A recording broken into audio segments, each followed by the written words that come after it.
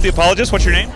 Patricio Sanchez. And what's your question? I encountered a lady with a Jewish star on, and we're talking, and I said, "Oh, you go to on Saturday? You go to your studies and your synagogue?" She says, "Yes."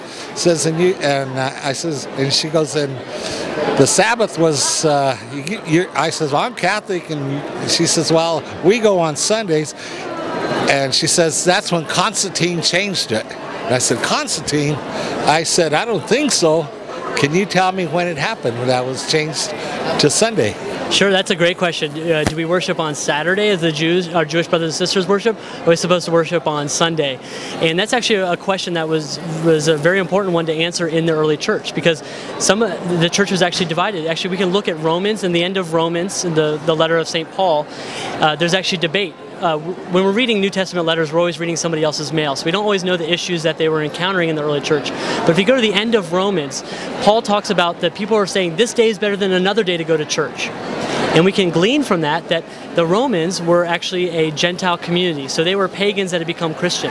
The Jewish people in Rome had been kicked out earlier by Claudius, and so they come back after an exile, and they return to Rome, and now they say, no, we should be worshiping on Saturday, while the pagan converts to Christianity say, no, we should be worshiping on Sunday. So this question goes right back to the very first century. The very first century, so even before Constantine, 300 years before Constantine, the Christians were debating this. And the reason we moved from Saturday to Sunday is because Saturday is the last day of the Jewish week. So the first day of the Jewish week is Sunday. That's the first day when God created the heavens and the earth, and light was created and separated from darkness. And so Sunday is known as the first day of the week and also the day of light. Is it also the 8th day or something like that? Yep, exactly. You're on the right track.